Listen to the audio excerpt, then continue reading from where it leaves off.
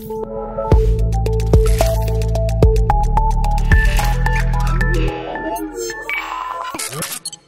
and welcome back to the Healthcare Uncomplicated YouTube channel. Before I proceed, make sure you subscribe to the channel and share all this amazing content with your communities in healthcare.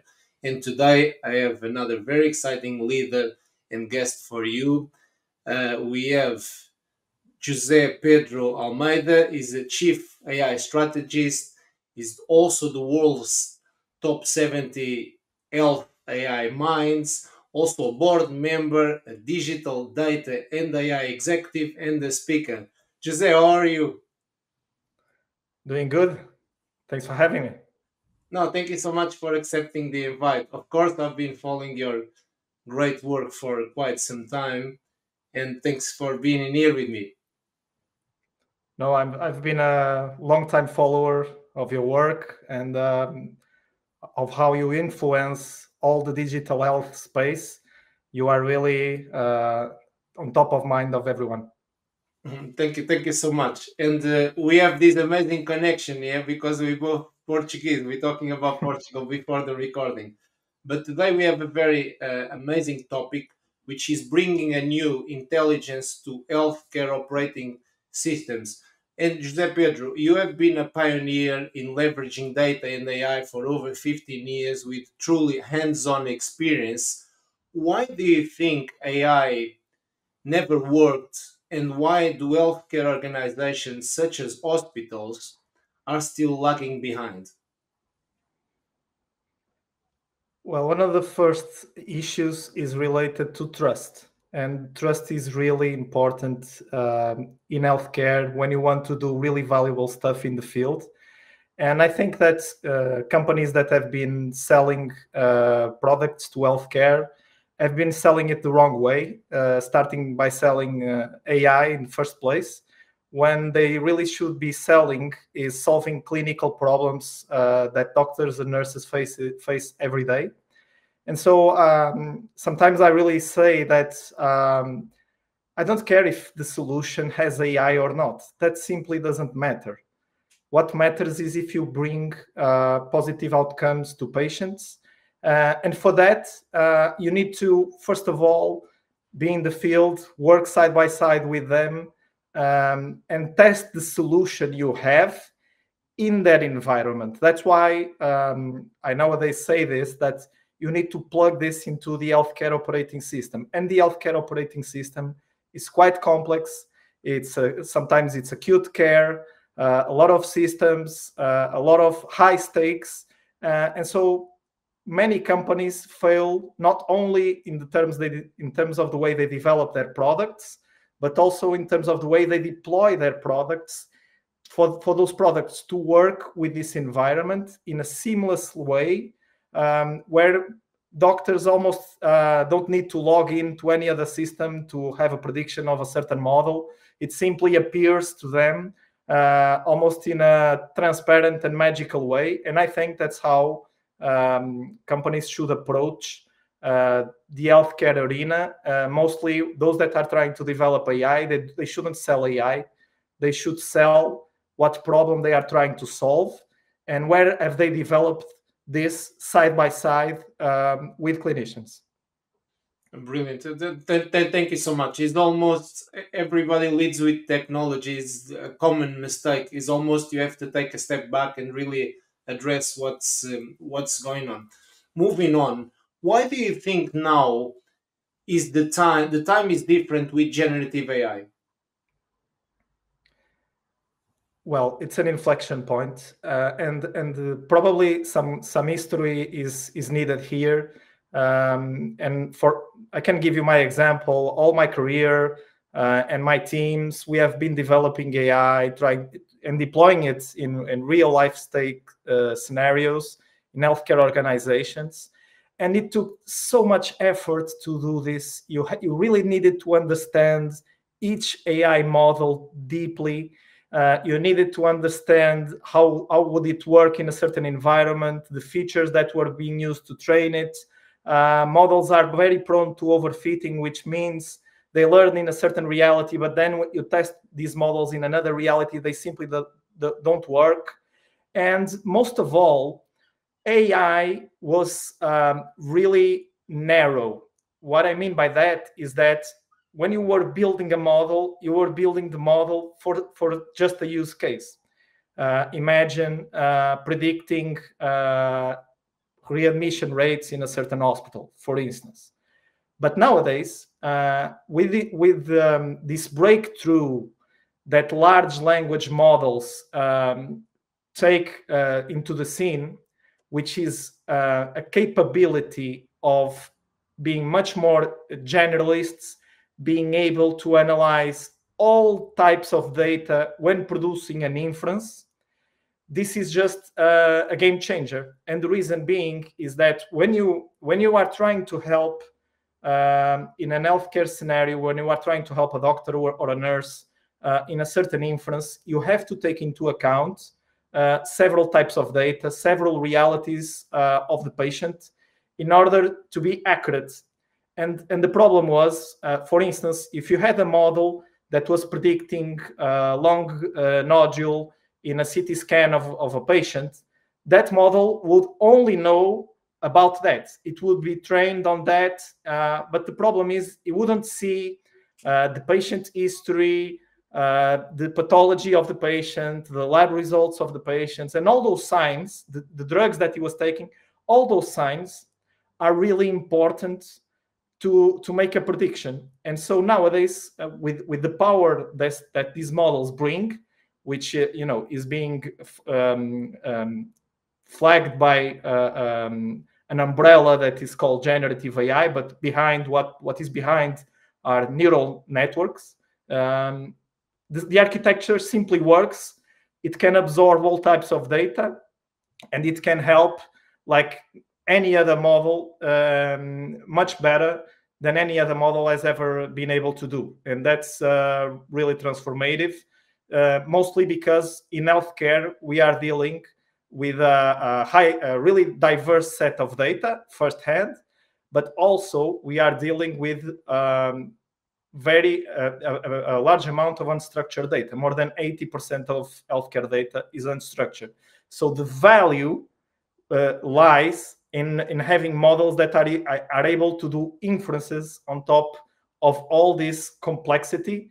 And I think these models are here to stay and to produce value like no other has been able to bring to the game. Brilliant. Thank you so much. I also heard from you that, of course, it's very important to give the language models the right information, and there's a lot of missing links. So I can see that generative AI can bring it all together with, of course, the right intelligence. Moving on, how will healthcare organizations have to transform in this new era? For instance, bringing AI leaders into the C-suite. Well, I think the organizations that will move forward and stay ahead will be the ones that transform themselves into more or less tech companies in some form.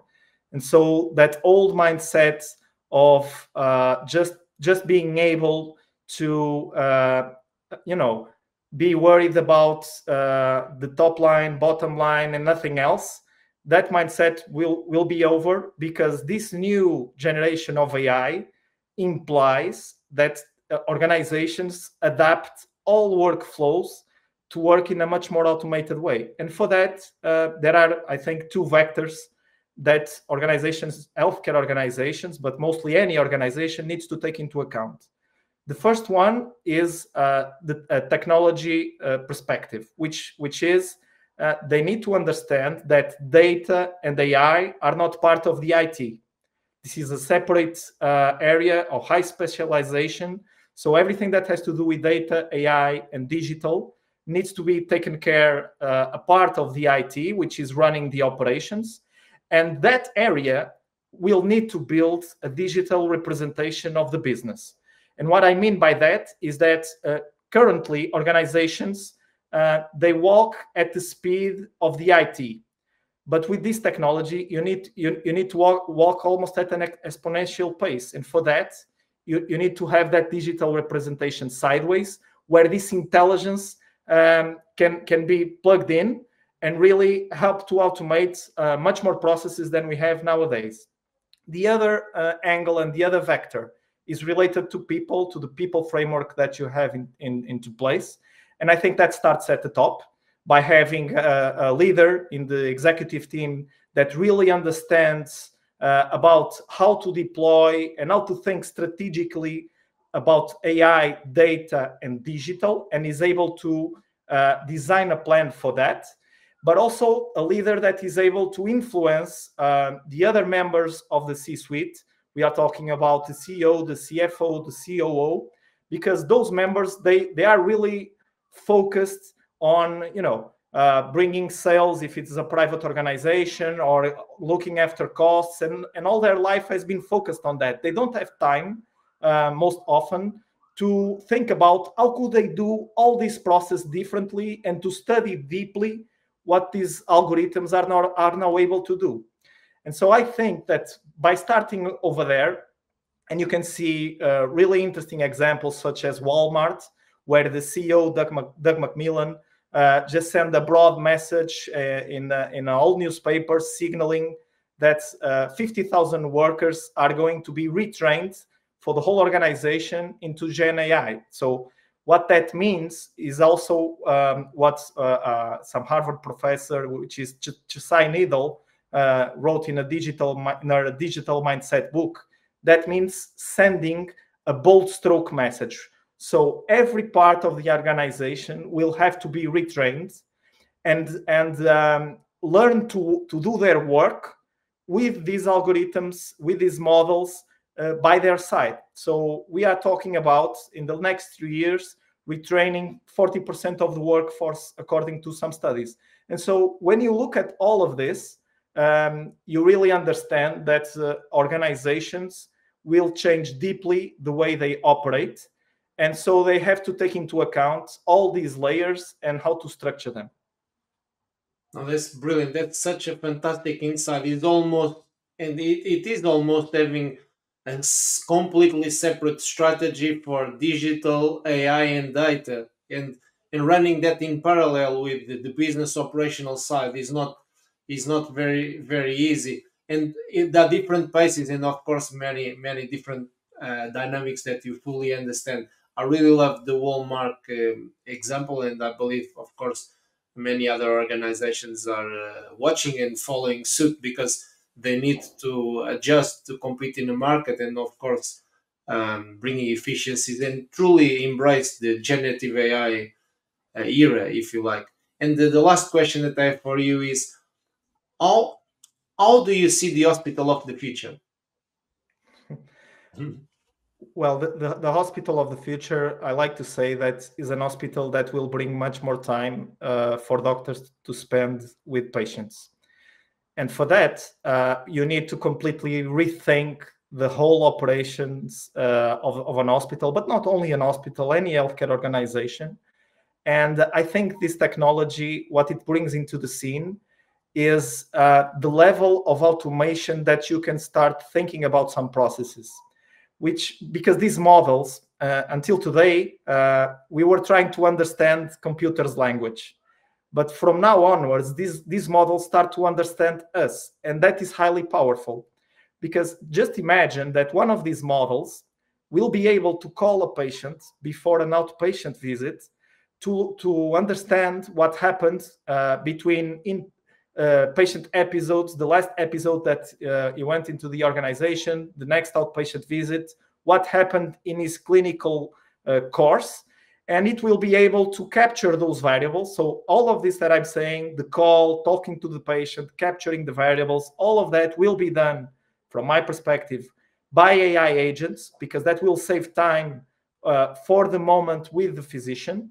And besides that, before the patient gets into the clinic, the AI agents will be able to look at the blood results, the medical image, the pathology report, and produce somehow an inference of what might be the risks and the concerns about that specific use case, but also do something much more powerful, which we are starting to see in some research that is coming, for instance, from Microsoft, where, for instance, imagine a CT scan of a certain disease, and these models will be able to almost generate another CT scan of how that disease should have evolved 1 year later. And so if 1 year later the patient goes into the doctor and the simulated image that the model generated does not fit with the image that the patient has nowadays, the model will flag that something is going on. And so having this kind of automation working side by side with clinicians is something completely game changer, which we couldn't have until nowadays, because these models, I would say, were quite dumb. They only knew about a specific area. They couldn't, correlate all these signs. But these models, they learn the representation of the world, and somehow they will be able to produce reasoning in a very powerful way. And we are starting to see also very emerging properties coming out of these models that no one thought would be possible, such as being able to program, for instance. And so when you are able to deploy all this intelligence into the processes that currently exist, you start to have a glimpse of what will be the hospital of the future. Brilliant. That's fantastic. I really, of course, like the idea of the futuristic vision of the clinicians spending more time with patients, because that's what one of the biggest challenges. We are going in the opposite direction, unfortunately, but now technology and what you describe is so advanced. The automation and everything that is now available can really reverse that, if, of course, we can manage to do things appropriately. José Pedro, we're coming to the end of the interview. I have one last little thing for you. I'm not sure if you're seeing the YouTube channel. Related to the channel, I finish all my episodes with a big question, which is, how can we make healthcare uncomplicated? Well, we need to do it step by step. There's no magic formula. You need to tackle process by process. And I'm a deep believer that this technology will help, advance like a century.